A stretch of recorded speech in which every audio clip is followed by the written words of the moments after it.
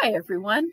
My name is Mary Bear Shannon, and I am a reference librarian at the Haverford Township Free Library. And here is today's Reading with Reference. I'm going to tell you about a series of YA novels that I have just been reading. I just finished the third one, and I wanted to tell you about it. Maureen Johnson wrote the Truly Devious series.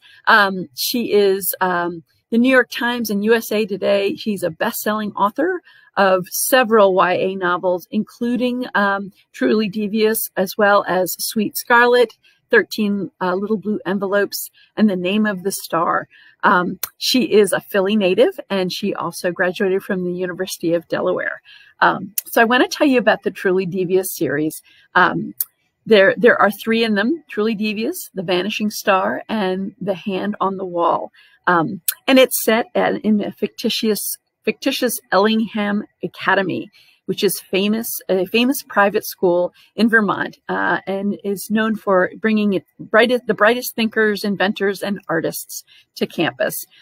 It was founded by Albert Ellingham, an early 20th century tycoon who wanted to make a wonderful place full of riddles, twisting pathways, and gardens. Quote, "A place," he said, "where learning is a game." But shortly after the school opened, unfortunately, his wife and daughter were kidnapped. This was in the 1930s. The only real clue was a mocking riddle listing methods of murder signed by a frightening pseudonym, Truly Devious. It became one of the greatest unsolved crimes in American history. Enter Stevie Bell, who is a true crime aficionado, and she's about to begin her first year at Ellingham Academy. And she has an ambitious plan to solve the cold case of the Ellingham kidnappings. That is, she will solve the case when she gets a grip on her demanding new school life and her housemates, the inventor, the novelist, the actor, the artist, and the jokester. But something strange is happening at Ellingham. Truly Devious makes a surprise return, and death revisits Ellingham Academy. And the past has kind of crawled out of the grave, so to speak, and someone is getting away with murder. I really love the mysteries of the past from the 1930s, the kidnappings and the murders, as well as the ones that are happening in today's world.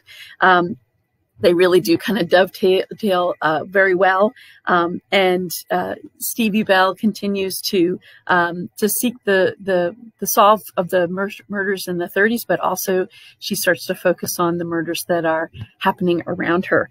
I really liked this book, this series a lot, and I love the historical nature of the first set of mysteries set in the 30s, and how it is interwoven with the current mystery facing Stevie Bell and her friends at Ellingham. The historic case, to me, is reminiscent of the Lindbergh baby kidnapping case of the 1930s, and that may have been where Maureen Johnson took her inspiration. And I really enjoyed Stevie Bell's character. She's flawed, but you really come to love her and the way she looks and relates to the world. The good news is that you can get all three copies, both in in three places: our catalog, the Overdrive Libby app, and also Hoopla. So there's lots of ways to access this trilogy. And again, as I always say, YA novels are not just for young adults. It's really for everybody. And I think this is a really well-written series that you should give a try.